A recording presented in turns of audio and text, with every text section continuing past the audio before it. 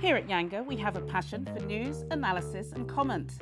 With the business, we offer authoritative insight whilst constantly looking for the global trends that have an impact on all of our lives. Business affects every one of us, whoever we are, wherever we are. With the Mark Edo Show, we aim to give you the very best in cultural coverage as we talk to those who are making their mark across the African continent and beyond.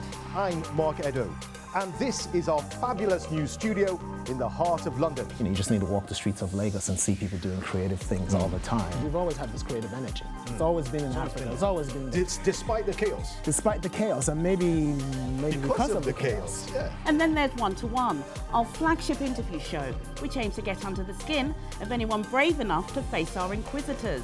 You need to go further than that. Yeah. That's why how would those in the rural areas, for instance, get to trust you? Because they wouldn't be as familiar with you as those in the city. You can't tackle immigration in that way. Who do I complain to?